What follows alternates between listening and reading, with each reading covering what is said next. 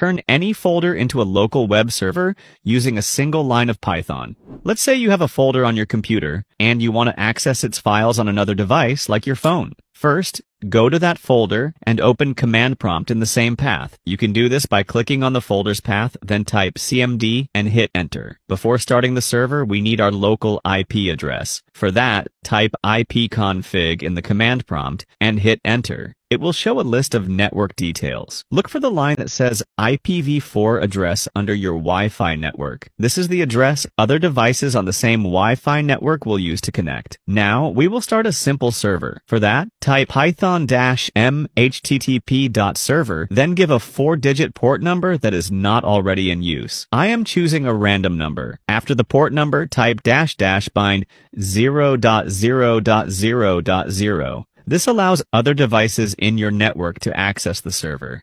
Once the server is running, you will see a link. Just replace the 0 part with your IPv4 address. Open this link on any device connected to the same Wi-Fi network. You will now be able to see all the files in that folder. For example, if you have a video, you can tap on it and start streaming on your phone smoothly. You can also download any file at a good speed.